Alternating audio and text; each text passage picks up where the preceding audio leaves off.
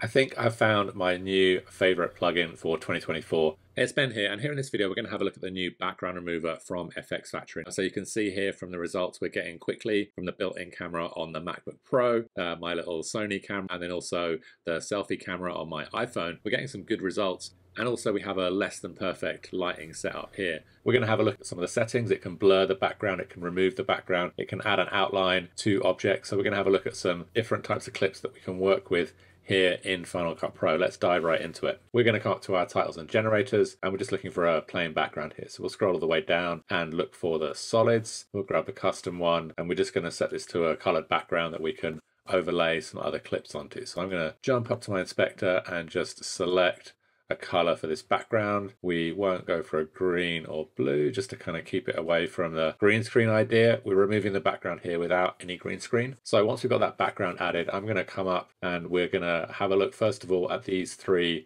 clips that you'll have seen in the intro. My iPhone front-facing camera, so the selfie camera, my MacBook Pro built-in webcam on my 16-inch MacBook Pro, and then my Sony RX100 V.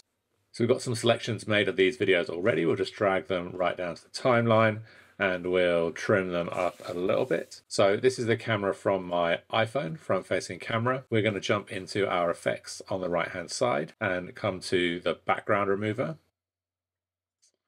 And we're just going to begin by dragging and dropping this right onto the clip. So you can see right away we're getting a pretty good key considering how similar that background is to some of the tones in the foreground. Now we have two basic controllers in our background remover. One is the sensitivity, which we can slide left and right, so essentially less sensitivity or more sensitivity. And you can see from the initial playback that we are getting some little bits of jumpiness around the edges. If we want to remove these flashing areas around the hair, then we can increase the sensitivity and it will start to work on those edges a bit more. Now, considering this video is shot in a poorly lit area, this footage is looking pretty good. So that's the footage from my iPhone. We'll just zoom out a little bit here and I'm going to stretch out my clip here and we'll come to my MacBook Pro camera. So this is the built-in webcam in the MacBook Pro. We'll just delete the audio from these. And you can see with this footage, just trim this down a bit more. Again, we'll drag that background remover on. So this is a MacBook Pro camera, not super high quality camera, but still we're getting a reasonable cutout of that image. We're still getting some of this shakiness around the edges, but that would be something you might expect with this kind of poorly lit footage. So the lighting was really the natural light from the window, and then also some kind of indoor lighting. So again, we can reduce the sensitivity, which will sharpen up some of the edges, but might make a little bit more shake in some areas of this. So we can kind of balance this out and figure out where we want that to sit. But still, even with that shakiness, this background remover is working pretty well. Let's drag down the RX100 footage. So this is the best of the three cameras, I would say. So it's sharper, we're getting a reasonably nice image there, and if we drag this on, then you can see we're getting a reasonable cutout. Still some choppiness in the edges there. Now, one thing we can do with this, so you can see the hair requires quite a different treatment to the outline at the bottom. If we do want to cut something like this out, then actually we can add the background remover twice. So I'm going to just add a shape mask here, and I'll get the shape mask to just work on the hair up here. So it's just really working on that top right area of the hair. And then we can add the background remover again, and it will key this out again. So we've got that shape mask here. We've added our second background remover. And now with this second background remover, we can dial down the sensitivity for that. And we can add a new shape mask here.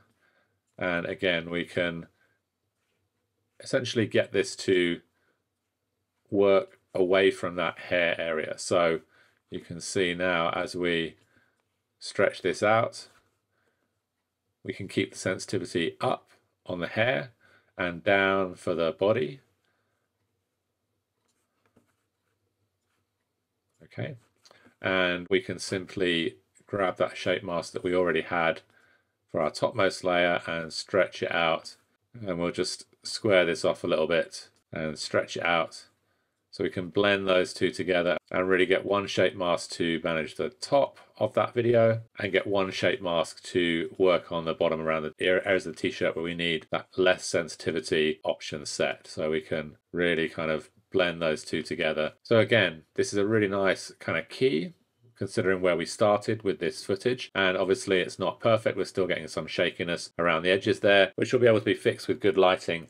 But I am seeing a lot of social media videos where people do want these quick cutouts on top of their videos. Now, if we stretch this out even more, the video you'll have seen in the intro of this lady dancing, higher quality video, nice natural sunlight. When we drag the background remover on here, it does a really neat job right from the get-go of actually cutting that out. And you can see we're still getting some flashing in some parts of that image where we can, if we dial down the sensitivity, we can improve that. And obviously we can do that different blends with different blend modes, but we're getting a pretty good cutout for some fun videos or social media videos that we can work with this background remover. And we can obviously play around with these types of things on some different backgrounds. So got this kind of cool train tunnel. Let's drop this below this lady.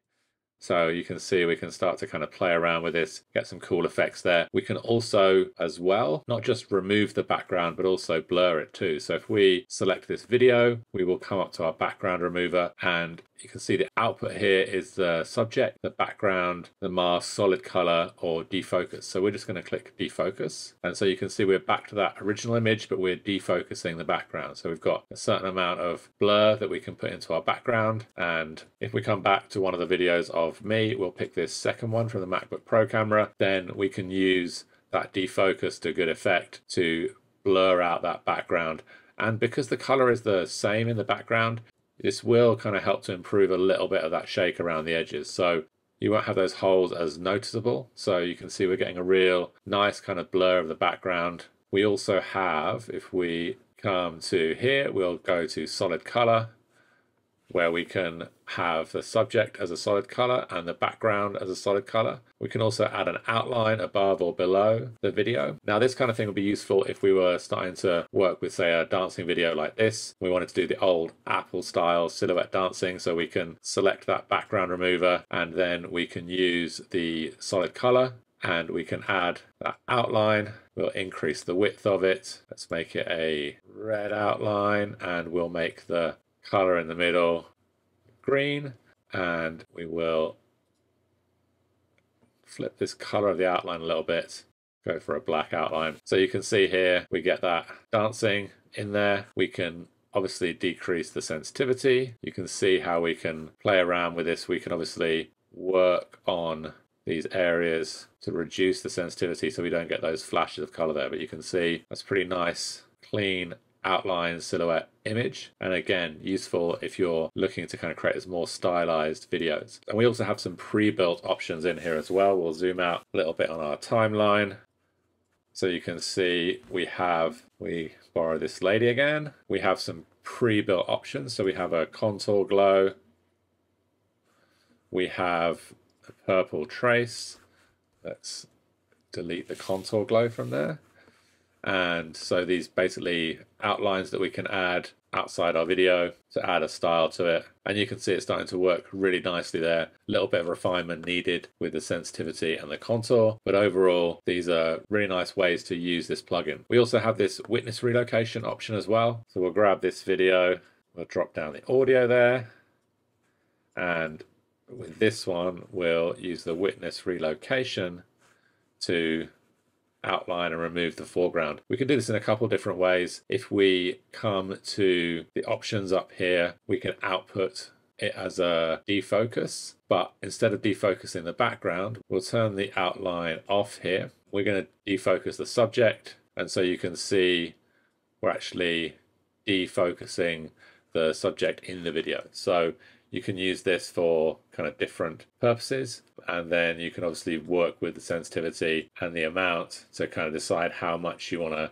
defocus a certain area of your video. So from this quick overview of the background remover, at first glance looks really awesome. It's got some great options there for removing different parts of the image, and it's a really great tool for creating that quick transparency that you'll often need for social media posts, and also has some great tools in there for other functions as well. I would love to hear what you think about the background remover. Definitely a very cool plugin. Please do leave your comments in the post and do ask me any questions if you have them. Otherwise, I look forward to seeing you on the next video.